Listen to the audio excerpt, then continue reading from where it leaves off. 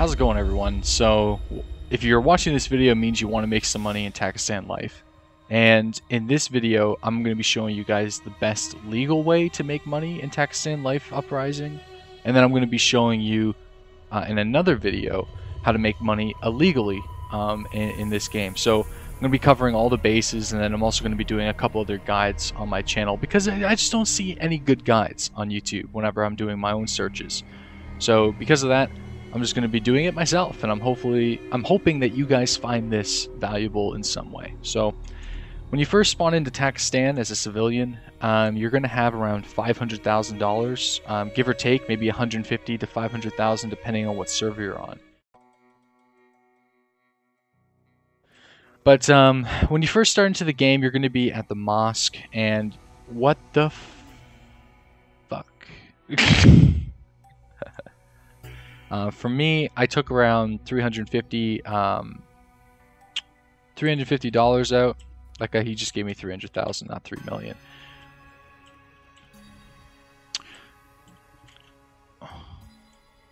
Hey, don't steal my car, man. Please don't steal it. Arnold!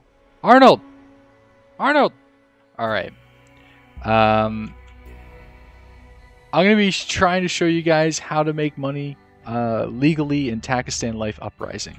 And this is literally the fourth time I've recorded this because a huge explosion happened. My vehicle was stolen twice.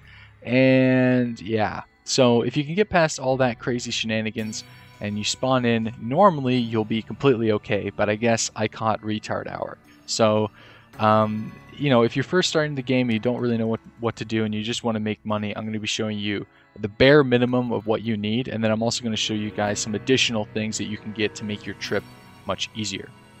So you're going to want to run in, you want to go to your ATM, you want to take out some money. You're going to have maybe $150,000 to $500,000 here, give or take. You're probably going to want to take all of it out just to kind of see what you can actually buy, but because it can get very expensive. And once you do, you want to just, let's see here, let's take out, like, for an example, I already have 500,000 on me, so you want to take out some money. Then you want to run over here, and then you can get your licenses. Now, I've already purchased most of my licenses, and you can view all of your player history and everything like that by just clicking the number 1 key and actually scrolling down, and you'll see all your licenses. So I actually have a driver's license, I have my engineering training, but you won't have that when you first start out, so you're going to have to purchase it. Engineering training is $200,000, and although you don't necessarily need it, you need to be able to buy a drill, and to get a drill, you need your engineering. So that's step one. That's going to cost you $200,000 plus the drill, which is around $50,000. So that's $250,000 of your dollars already spent.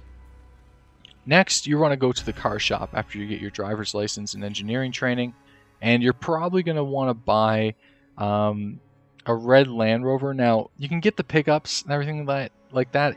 That works too, but the red Land Rover is really the best off-road from the initial Civ spawn. So you want to get something that can also run very fast off-road and on-road, because you never know if you're going to get chased by the independents or random criminals. So you want to make sure you have something that's relatively fast.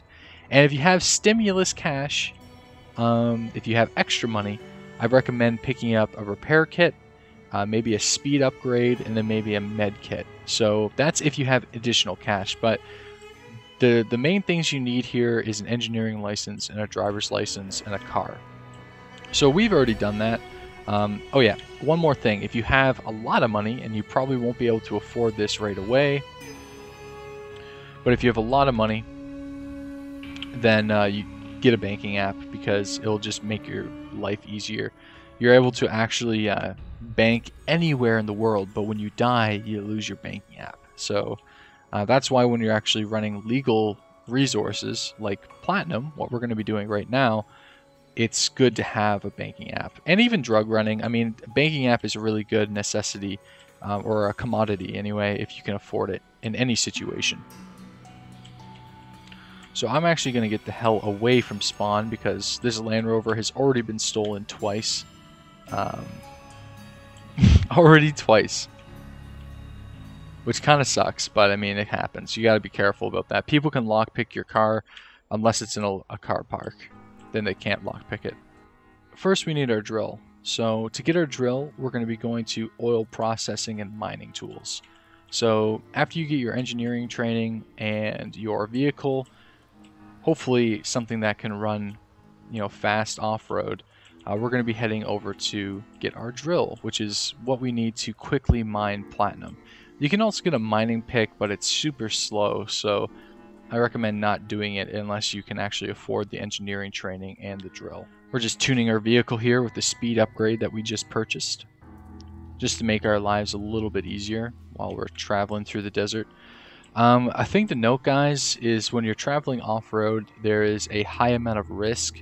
Vehicles are just like glass, like cannons, man. Like if they hit a rock or a bush or anything like that, or a hill like on an awkward angle, then you'll just die. So you have to be pretty careful if you're going off-road.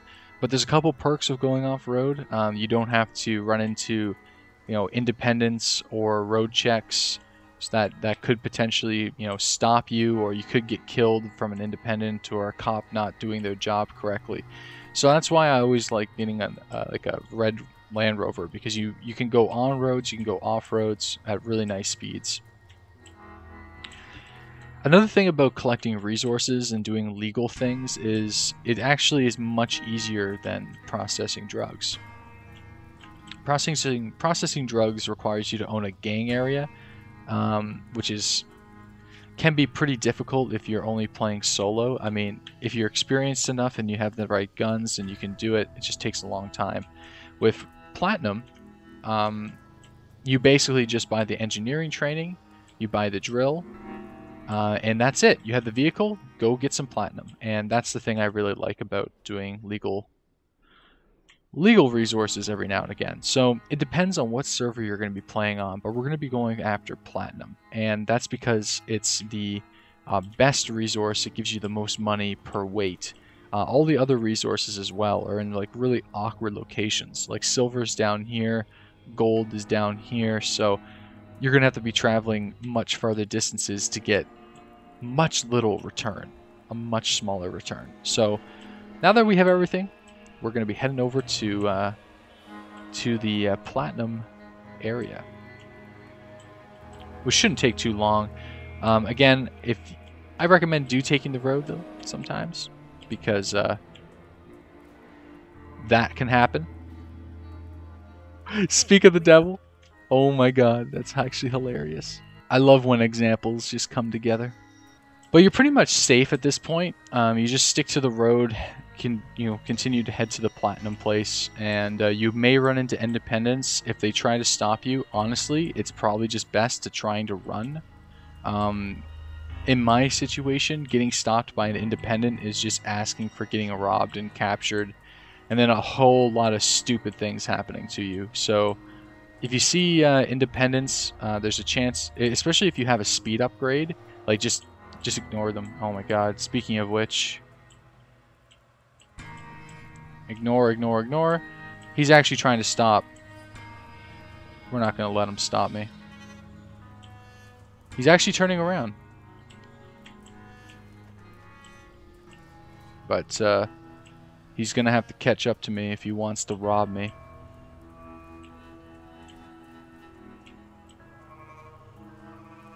Yeah, he probably doesn't even know where I am anymore. This is what I call Rocky Pass, and the reason why is because if you're going around the corner too quick, you'll slam into those rocks and destroy your vehicle, which kind of sucks. We're at Platinum.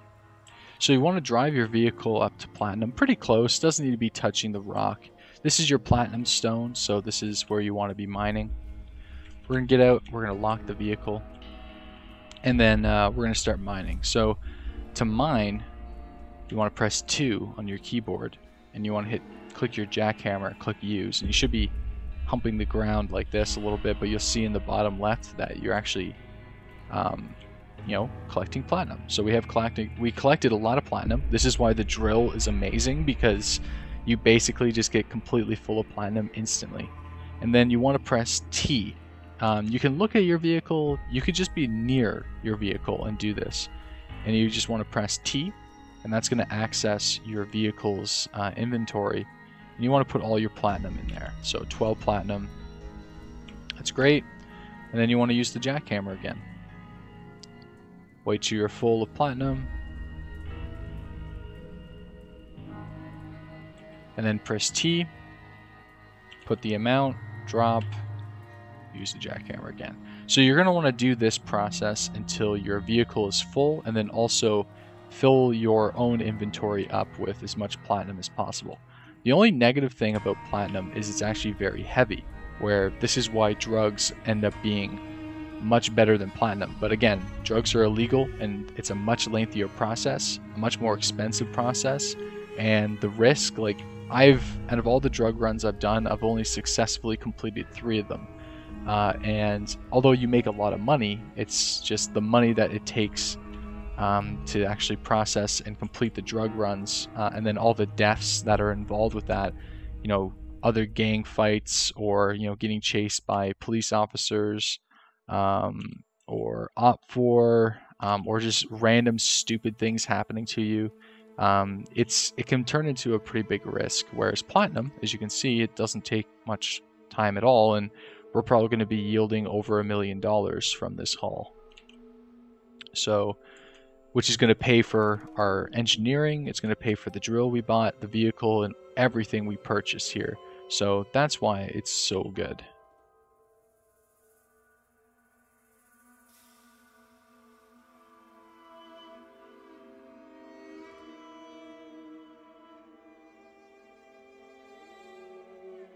Okay, so now that the vehicle storage is full and your inventory is full, get back in your vehicle and it's time to deliver the payload. So we got to go from our platinum dealer all the way up to Razman, and to the resource depot.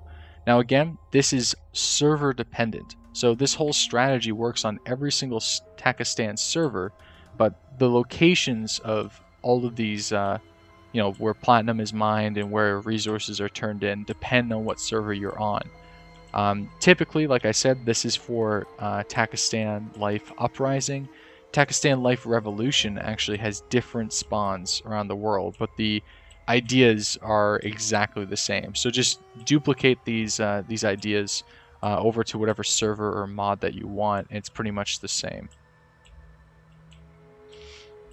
Now, just another thing to note before I cut out and go to Razman is the fact that drills actually have a chance to break after a number of uses. So it's a good idea to keep a spare drill on you after you do your first resource dump.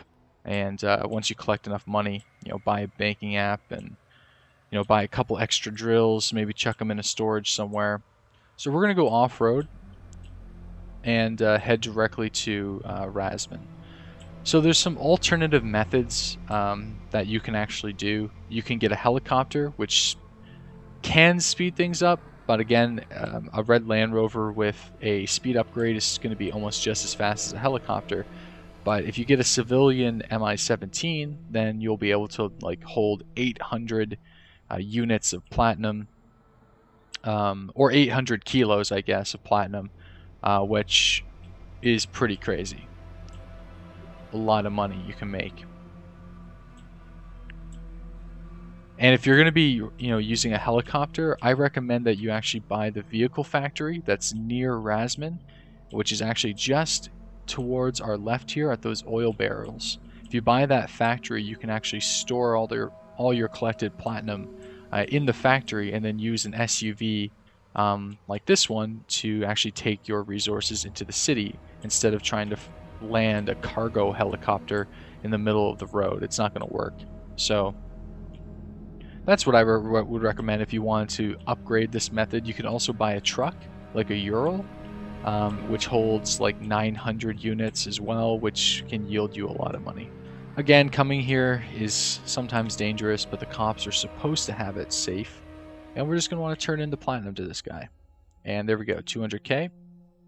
We'll take more money out, or more platinum out, turn it in, take more platinum out,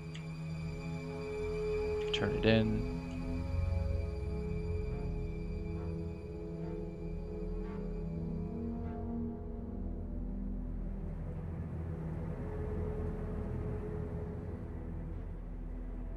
We just made a decent amount of money selling platinum.